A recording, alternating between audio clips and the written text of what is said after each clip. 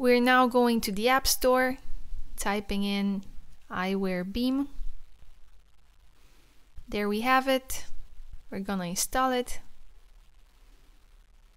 When the app opens, it's gonna prompt you for your email address.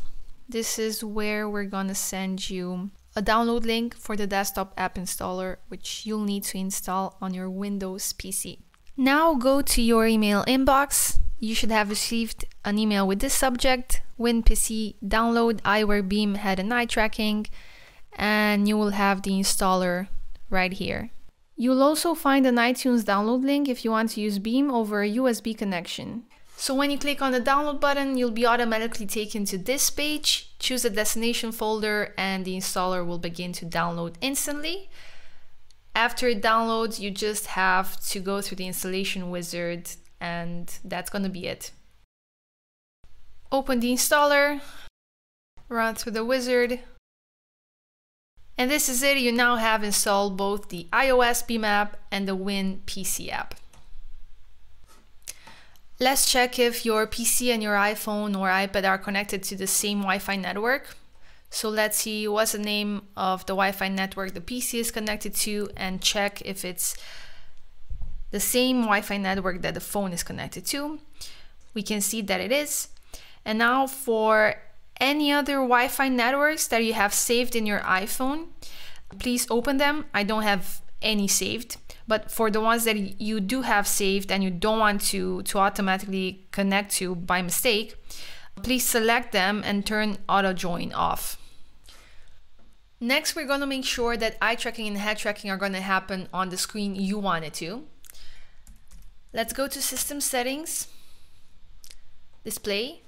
You can see that I have a multiple screen setup, and the screen that eye tracking and head tracking is enabled for, in my case, is screen number 3.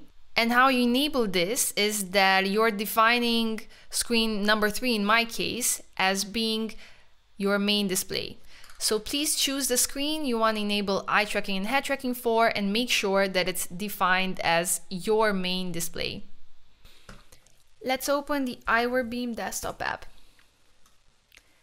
We'll now take you through the calibration and onboarding process and turn your iPhone or iPad into a head tracker for when you want to play simulator games and have a more immersive gaming feeling or enhanced game control, or into an eye tracker for when you want to share with your live stream audience exactly what you're looking at, or create content, or do reaction videos, or do an eye tracking challenge, or whenever you want to record your gameplay with the eye tracking gaze bubble overlay and then replay and see exactly what are the points that you need to get better at in order to win more games. This time I'll go for choosing real-time eye tracking. In this next step, you have to choose what kind of connection you prefer to have between your iOS device and your laptop. We recommend that you go for a USB connection, as it offers a more stable connection between your devices, and it will also lower with around 20% the CPU usage on your iOS device. But it's definitely up to you to choose what kind of connection you prefer. So let's go ahead and see what are the steps that you need to take to get a USB connection. To set up a USB connection, please make sure that you have the latest Apple iTunes version installed and open. Then take your iOS device, open the Eyeware Beam app, tap on streaming, and connect it to your USB cable. In a couple of seconds, you'll notice that the connection status has changed to connected successfully. Let's see what are the steps you need to take for establishing a Wi-Fi connection. First of all, please make sure that your iOS device and your laptop are both connected to the same Wi-Fi network. Then please take your iOS device, tap on streaming, enter the IP displayed on the mobile app here in the desktop interface.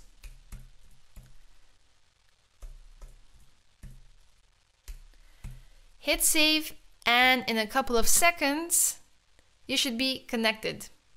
Hit next. Here you will have an onboarding video, so we will hit play and I'll just let you watch it.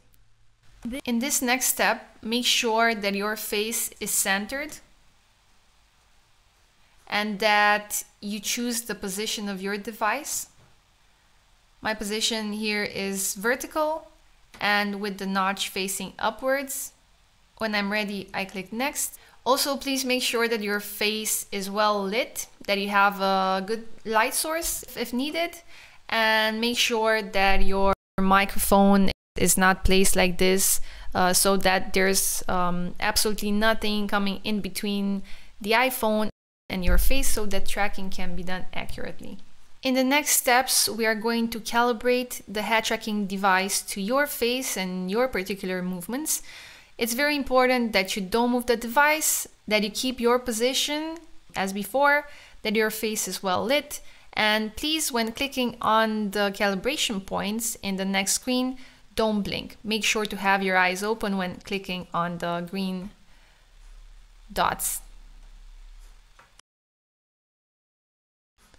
And calibration was completed successfully. And this is it. You're officially now using your iPhone or your iPad as an eye or head tracker. These purple dots here, they're a representation of your eyes. And as you can see, they indicate how your eyes are moving, in which direction they're looking, and also they indicate the movement of your head as well. This is the Beam PC software itself. Whenever you want to check whether tracking is working properly, you just need to come here. These are your eye beams. They will be moving as you're moving your head, and the state of the app should be connected tracking. This is the place where you can turn your eye tracking bubble on from this switch, and if you want to turn it off, it's just as easy again. Whenever you feel that calibration is not working properly, you can just hit this button here, recalibrate, and it will take you once again through the 9-point calibration process that we've been through before. If you can't find the app, just head on over to the tray menu. This is the Eyeware Beam PC icon, just click on it and there you have it. You're done. This was the onboarding process, and you've just managed to turn your iPhone or your iPad into an eye and head tracker. If you want to learn more about how you can use your eye tracking bubble as an overlay in your live streams, be sure to check out this video here. And if you want to learn more about using head tracking as an input signal with Eyeware Beam in your games, make sure to check out this video here.